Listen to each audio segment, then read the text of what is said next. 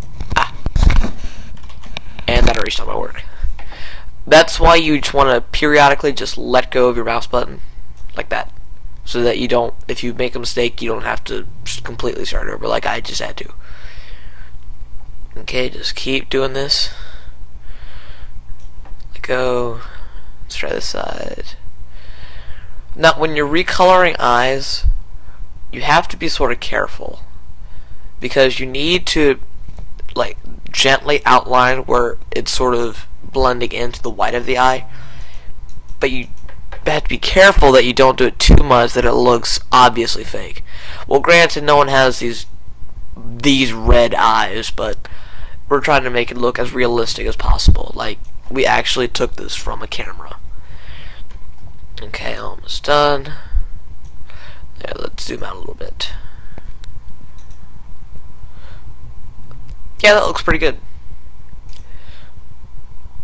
Now with the airbrush and color, you can also change skin color, hair color, whatever you want.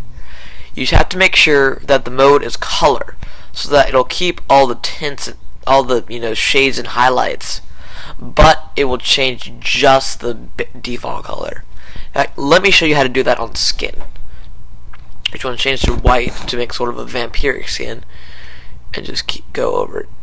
Now, as you can see, it's keeping all the shadows and all the highlights of the skin.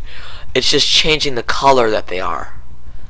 So it's making it sort of a, more stony, vampiric looking flesh. And you know what? Since there's a lot of skin, I'm just going to bump the brush up. Yeah, this is a man's brush. And go over. You have to be careful, sort of, unless you want to sort of tone down the hair color or the eyelash color, that you don't hit them. But this is just a tutorial, it's no big deal, and I'm probably just going to throw this out after I'm done. Now you can actually go over the white of the eye, because with vampires they don't have blood in their veins anymore, so sort of tones it down a little bit. Just be careful that you don't go over the red too much, or you're pretty much destroying what you just did. Actually, if you see, it sort of darkens the red up a little bit, so that looks a lot cooler.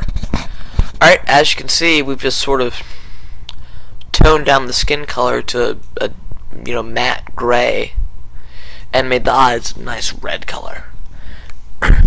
No, actually, what you can also use this technique for is if you want to make something on the skin or the eye color to really stand out.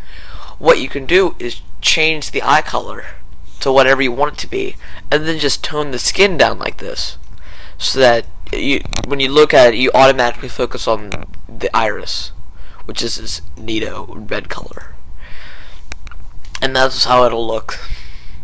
And that's how you can change eye color, skin color, hair color, whatever in GIMP. So this has been Mahi42 with the Geek Next Door. I hope you enjoyed. Don't forget to subscribe, message me, comment, whatever. I love when people message me, they comment me, they ask, they request to be my friend. It's great. So yeah.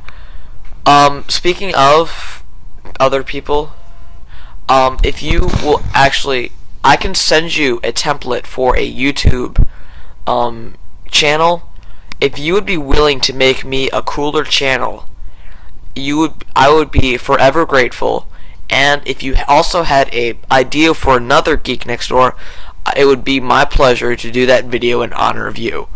So if you have that ability, and you have GIMP or Photoshop, let me know. I will message you, and I'll in fact message a couple people who ask, and the one I like the best, I will message them and tell them that they won this little sort of contest.